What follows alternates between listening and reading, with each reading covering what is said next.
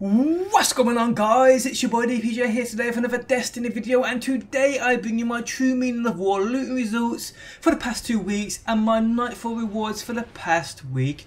But before we get into it, let's talk about what the fuck is going on with the Cryptarch and loot in general. It seems as though now, whether it's a bug or not, he's been super damn generous. Like, people are getting exotics from blues and shit. Like, what the fuck is going on? Now, have you received an exotic from a blue rare engram? If you have, let me know what it was down below in that comments section. The only time he has kind of been generous to me was the instance you guys are seeing on screen now. He gave me a Questing Beast legendary auto rifle from a rare special engram. I mean, what the fuck is going on? This has to be some kind of glitch or some shit, and I'm guessing Bungie will be patching this shit pretty soon.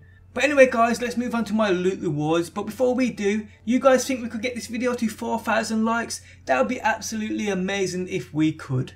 Okay, so onto the loot, and we're going to start with the Nightfall. And with my Hunter, I received the Esprit 1.0 legendary chest piece, dropping at a 330 defense. Absolute garbage. On my Titan from the Nightfall, I received the Dragon SRT 49 rocket launcher, dropping at a 330 attack. Again, garbage. On my Warlock, I got a 330 attack, Havoc Pigeon with rangefinder and advanced tracker. You know shit is bad when this is the best thing you get from the Nightfall across all three of your characters. I did, however, receive the Treasure Upon Stars, but its roll wasn't exactly great. Okay, so let's move on to my true meaning of war loot, and starting on my Hunter. From last week I received the exotic fusion rifle, the Telesto, dropping at a disappointing 334 attack. From this week I received 17 strange coins. Moving on to my Titan, and from last week I also received another 17 strange coins.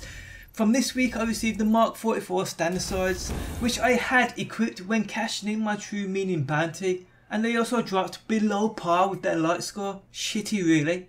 Moving on to my Warlock, and from last week I received the Thunderlord exotic machine gun, dropping below par due to my light level being lower than it should have been.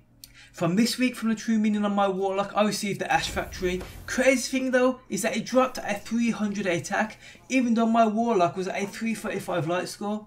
So something definitely isn't right here with loot and the way it's dropping post 2.4.0 patch.